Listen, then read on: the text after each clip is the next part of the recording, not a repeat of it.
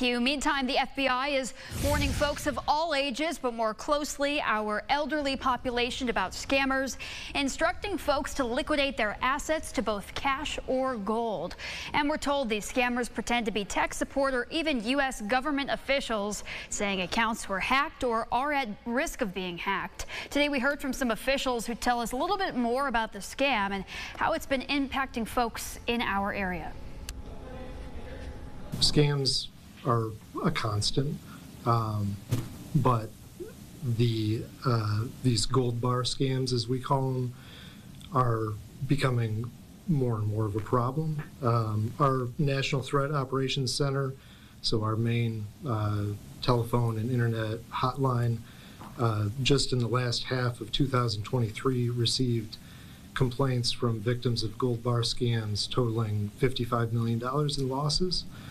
And we are continuing to see more and more of those throughout the area. If you believe you may have fallen victim to these scams or have witnessed any kind of suspicious activity, the FBI does encourage you to report it at ic3.gov as soon as you can.